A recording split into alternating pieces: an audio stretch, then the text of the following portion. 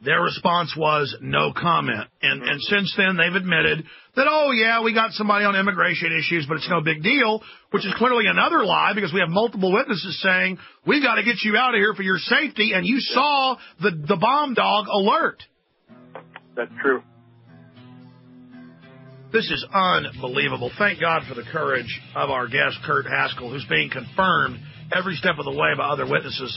And they could disprove the sharp-dressed man situation right now by putting that ticket agent on TV, right now by releasing that footage. And they will release footage. They're going to release some side camera that shows nothing. That's my guess. Stay there. Final segment with our guest straight ahead. All right. We're going to have Mr. Haskell back on Sunday with us at 4:30 Central, 5:30 Eastern, 30 minutes into the abbreviated Sunday 2-hour show. We'll know a lot more by then. We really appreciate his gracious time with us. If it sounds like I'm interrogating him, I am to try to find out more info. In the 4 minutes we have left, sir, before we've got to let you go, any other points you want to make, any other pieces of the puzzle, statements you want to make on record here to the worldwide audience? I would just call for listeners to demand the government, the media, the FBI, the Dutch police, they need to release that footage. They need to show us the beef. Go ahead. Just a couple things. Again, I have no agenda at all except to tell the truth. I've never even brought up to any reporter anywhere that I'm an attorney. Every reporter has brought that up to me. I'm not trying to promote my law office. I'm not trying to get a book deal or reality show. I'm not trying to get anything. If I was going to promote anything, I would promote my charity, but I haven't even mentioned that I have one to anyone. And I don't really want to get into any more specifics on that. But if I were to promote something, that would be what I would be promoting. But I don't have that agenda in any way. That's right. A lot of the other witnesses demanded money. It's in the news that you didn't demand money to go on these shows. Oh, hell no. I don't want any money. Alex, I have enough money to take an African safari. I have money. I don't need any more. I understand. I'm not a poor individual. No, it's good to be independent so you're not easily controlled. I know the feeling. Go ahead. So, that's really all I want to say on that. Absolutely. Well, sir, we really appreciate your courage, and your story keeps checking out. You privately, a lot of people are asking me how you're feeling, if you're concerned, and you're saying you're not intimidated. Anything else you want to add on that point?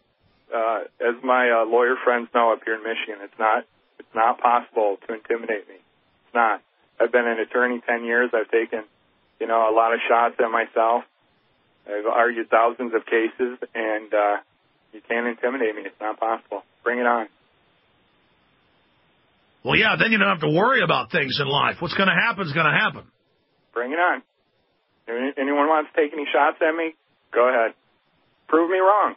Prove me wrong with more than a statement. Prove me wrong with evidence. I was there.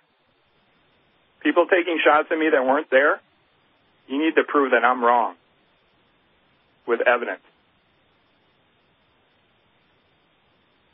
Absolutely. Well, they need to release that footage. This should be a huge scandal, and I think it's starting to turn into one. Where is the footage? Where is the footage? Where is the Amsterdam footage? I agree. I agree 100%. I asked for it yesterday from the FBI, and I was stonewalled. So I don't know what else I can do. How would you describe their demeanor when you asked for the footage? I would say totally blowing me off. And as if that was a ridiculous request that I review that with them. And not to put words in your mouth, going from memory, didn't they say something like, we asked the questions, not you? Yeah, something of that sort. Maybe not word for word, but something along those lines. I will say this, though. I don't mean to rip on the two FBI agents that were here. My aggravation is more with the FBI agents. Sure. The question then is, why no video? Why the lying? Why the changing their stories? Your story never changed. My story has never changed. I've repeated it hundreds of times to people all over the world. I've never changed anything on my story.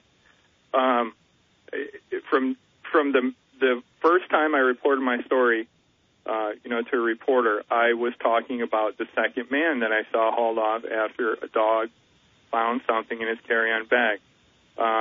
This was 5 days ago. The FBI flat out denied it and said only one man was detained, the terrorist man. And, I was glad to see, I believe yesterday, a couple of my fellow passengers came out and said, Mr. Haskell is right, and backed up what I said. And then, I harassed the FBI about it yesterday when they're in my office, when they showed me a picture of who I thought was indeed this man. And amazingly, last night the FBI story changed, and now, there is a second man, but he wasn't arrested. He's just being held by customs indefinitely on some sort of immigration charge. Immigration charge being what? He didn't have a passport either? Can they be a little more specific on what that is? I haven't heard that yet. Also, Schiphol Airport Security came out the other day and said the terrorist man did not have to go through normal passport checking procedures at the airport. And now they come out today and said he did show his passport, which pokes holes in my story, according to them. But those two statements aren't necessarily at odds with each other. He didn't go through normal passport checking procedures, and he showed his passport. But how do we not know that maybe he just didn't flash it to a security manager in a back room or something, which would tie both their accounts together as well as mine? We don't know. Amazing that they're saying he showed his passport now when the other day he didn't go through normal passport checking procedures. By the way, could they please define that? What is the definition of not a normal passport checking procedure? I would really like a very specific definition of that. Just a couple thoughts in my head today.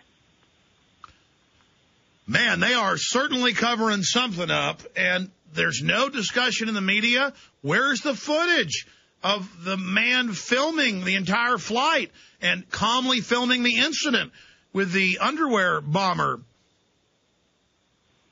Some witnesses have said that he looked dazed or drugged. What did he look like when you saw him brought through by the sharp-dressed man? The best way I could describe him would be emotionless. So he was zombie-like. Zombie-like to me is a definition that would entail, blurry or unclear eyes, and I can't really verify that. He was just blank. He was blank.